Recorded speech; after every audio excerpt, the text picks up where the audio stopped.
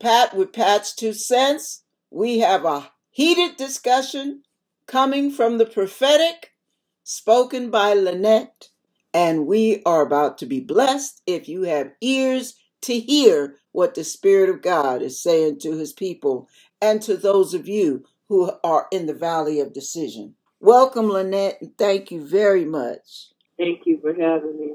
So lay on us what God has laid on your heart. I was up early this morning. I want to say about 3:30 or so. I woke up, I was praying and looking through YouTube, and I happened to hear something from a ministry that I'd never heard of before. It just kind of was there. Getting right to the point, God gave me confirmation on what was spoken, and what was spoken was the words suddenly and transition. And what that meant was whatever is getting ready to happen. I know that a lot of us have been hearing about asteroids and all kinds of different things like collapses and plagues and all this type of thing. But there's something that the Spirit of the Lord revealed, and what was said was suddenly transition. Something has already been set in motion, and the Spirit of the Lord said, do not ask me to stop it. The people that are going to be affected by it in a negative way, he said, do not pray for them. They had their window of opportunity. They had their chance. And he said, do not stop it. And it was really strong, and I could sense and tell that the Lord was he was and he is very serious about whatever this is coming up. So I was always taught by my spiritual mentors and pastors and teachers that I've had that anything that you get in the Spirit, it must be backed up with the Word of God. So the Lord did give me scripture, and of course I called Sister Pat before I said anything or released anything to get confirmation and counseling. And what was ironic about it was the very scripture that the Lord gave me, he was giving it to her as I was saying it out of my mouth. Do you remember that, Pat? Yeah. It was just so powerful. It was so powerful, and I was like, oh my goodness, Lord, you are on it. So that was confirmation. I just like to make sure. I'm just one of those people that I take the Word of God seriously. I handle it very, very carefully.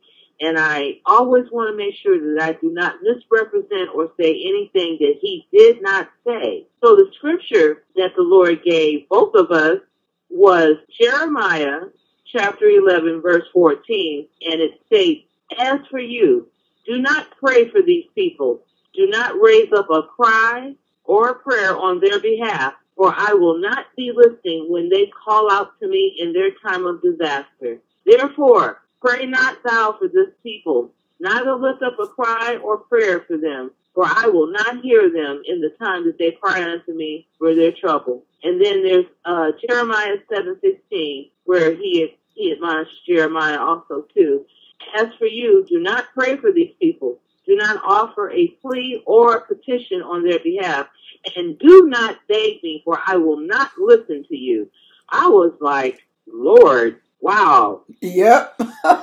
And he said they had their window of opportunity. They had their chance. They had their opportunity. And the Lord reminded me, I will not strive with man always. Something is coming, people. Something that we've never seen before.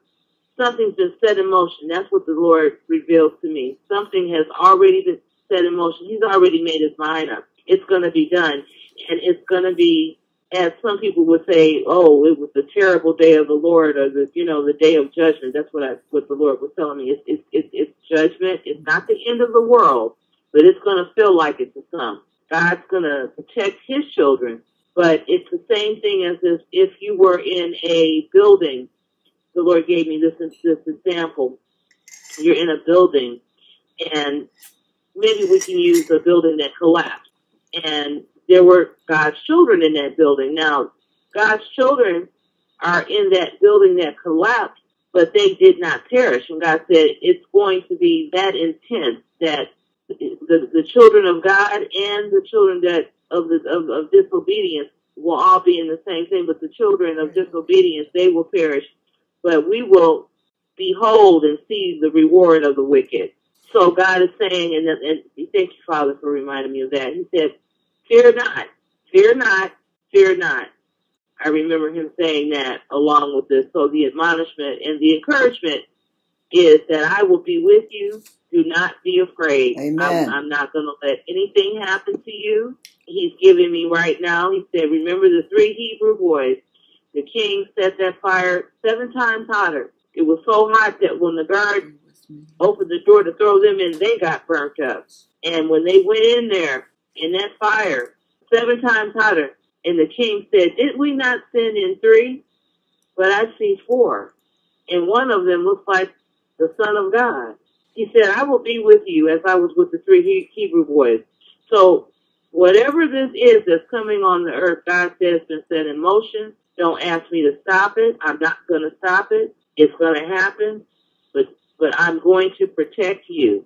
And it's going to be happening soon. He didn't give me a day or a time, but it's coming soon. God said, that's why I need you to get in your word. I need you to pray. You should be praying anyway.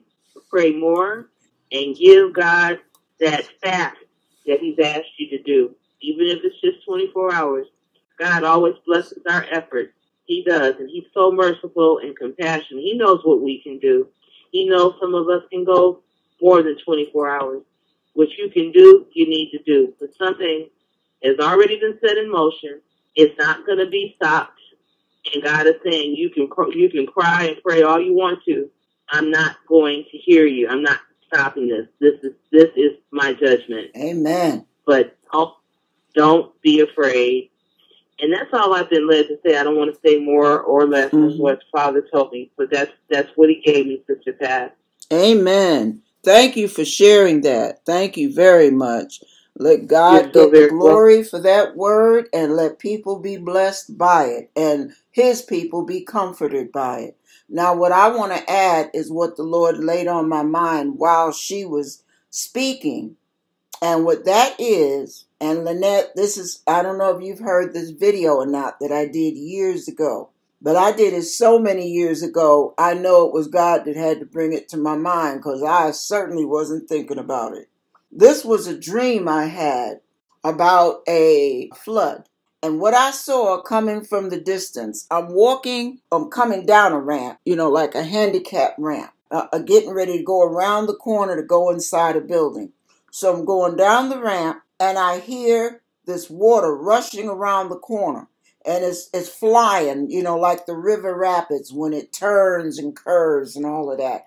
And the water is rushing.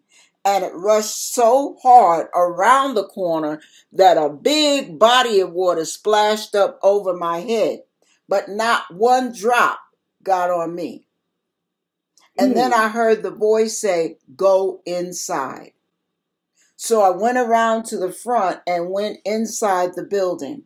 Inside the building were a bunch of God's people, born-again Christians, gathered together. And they knew they were there on assignment. And while we were inside, a man's voice rose up in the crowd and said, everyone stay inside until this thing passes. And right before he said that, I had stepped out the door because we heard this crackling noise. And we were wondering, what was it? And I'm peeping my head out the door to see what it is. And I'm looking down the street, and now the flood has passed.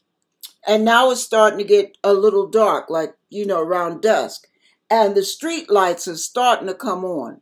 And I see the reflection of the street. The surface of the street from the distance looks like it is freezing up, like ice is forming all over it and getting closer and closer to us. But when it comes within view and within focus, I realize I'm not seeing the reflection of ice forming. I'm seeing a swarm of beetles crawling on the street. Oh my. It's like a parade of beetles, black beetles with shiny backs. Ooh. And they're walking down the street. And that's what the crackling noise was. And that's when the voice rose up and said, everyone stay inside and close the doors until this passes. And when all of that mess passed and they went on their merry way down the road, then one of the women and one of the other guys, they both grabbed brooms and they opened the door. The voice, let them know it was okay to go out. They opened the door and they started sweeping up the debris left behind from the pieces of bugs that were left. And they, these were the dead bugs that were left behind. And they were sweeping it up, cleaning up the street. Now, right after they did that, they also got a call in the building. The phone rang. And we had been up that night waiting for God's instruction. And somebody from an emergency crew called up and asked if a lot of the church people could come and help, because there was a major disaster that took place, some major tragedy or crisis. I don't know what caused the crisis. But the bottom line was there were a whole lot of people that needed emergency medical aid. And they needed a lot of us to rush over there and help. And they were calling for volunteers. And a lot of us hadn't had any sleep. But we volunteered to go and help them with the wounded. There were a lot of wounded. A lot. Yes. So it stops right about there.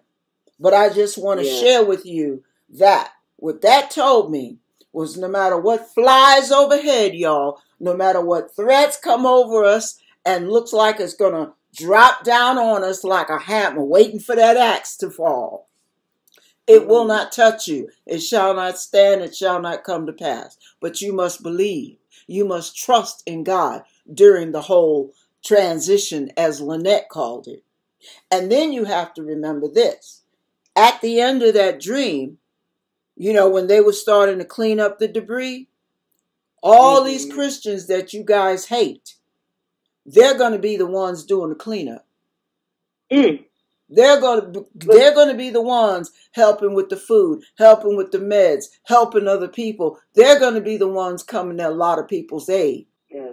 And then on top of that, God is going to use his church for cleanup. He's going to use his body for helping, for administering, for ministry.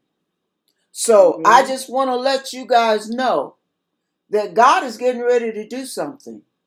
And while he's got his foot on one group of people, he's going to have his hand undergirding another group. And he's going to be sending them on divine assignments to help the wounded. And that's all I'm going to say on that. Thank you very much, Lannette. Thank you for sharing that, too. It ties in, and it sounds like whatever's coming, that it's all flowing together. Confirmation. Yes. Thank you for sharing that. Thank you. Amen. God bless you guys, and I hope this blesses your souls. In Jesus' name, be safe, be in Christ, stay in God's face, and whatever you do, keep your eyes and ears peeled to the bosom of God, and he will direct you. You don't have to worry, because God will shed his light on your darkness if you stay close to him. And you will be safe. God bless you. And let me add this one last thing. For those of you who are worried about the government shutdown, God will supply all our needs according to his riches in glory. In Jesus' name, amen.